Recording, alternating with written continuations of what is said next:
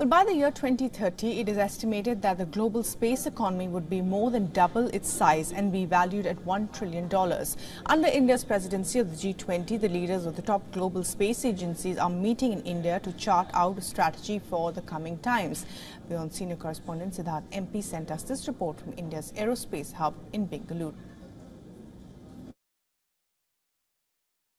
3, 2, 1. After land and sea, space is the fourth domain. Our life today would be unimaginable without space technology.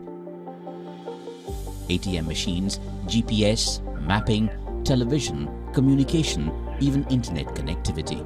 It's all made possible by space assets and space-based services. However, only a handful of nations possess end-to-end space capability.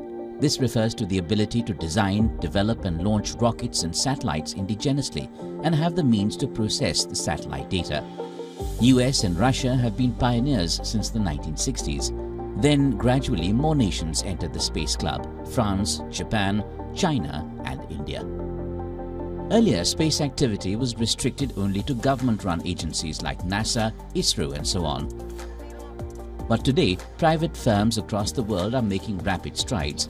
They're launching powerful reusable rockets, building highly capable small-sized satellites, delivering satellite internet, mapping and predicting disasters. With space becoming an indispensable resource for mankind, it is important that space be used in a safe and sustainable manner that benefits all. That's where the G20 Head of Space Agencies meeting comes in. Ladies and gentlemen, we gather here today to explore the vast potential of the space sector, the final frontier of human exploration and a driving force behind global economic growth.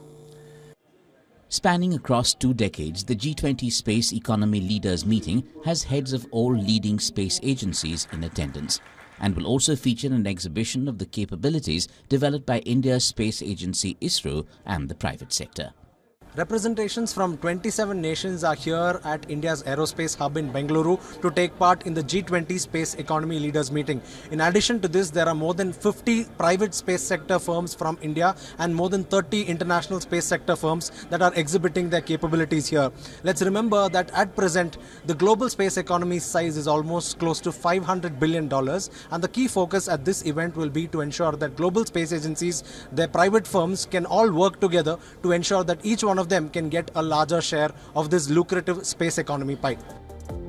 Bureau Report, WION World is One.